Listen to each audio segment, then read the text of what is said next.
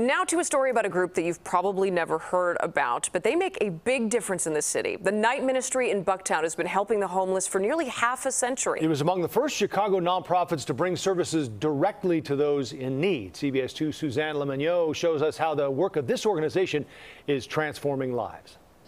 And it's Night Ministry. Members of the Night Ministry's street medicine program visit the most vulnerable of Chicago's homeless population, those living in encampments, parks, and under viaducts. It's when you just talk to the doctor on the phone. The organization started offering telemedicine appointments for psychiatric help right on the spot during the pandemic.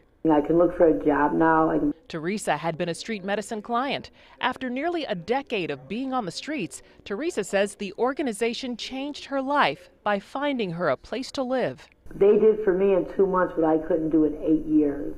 The Night Ministry's health outreach bus provides counseling, free health care, clothing, hygiene products, and meals for those in need. It's out day and night, 6 days a week in underserved Chicago neighborhoods like South Shore, Garfield Park, and Pilsen. For a lot of the individuals whom we serve, the health outreach bus is one of the few consistent things in their life that they can depend on. The Night Ministry's work doesn't end on the street. I'm inside the overnight emergency shelter, and this is where homeless young people between the ages of 18 and 24 can come to stay, no questions asked. There are 21 beds in here. Every single one of them is filled each night, and they can also receive any service that they need. The organization was the winner in the social services category for the Make It Better Foundation Philanthropy Awards in 2021. The foundation is dedicated to amplifying the work of nonprofits in Chicago. Somebody comes to us, what brought you here is not as important as what the future can hold.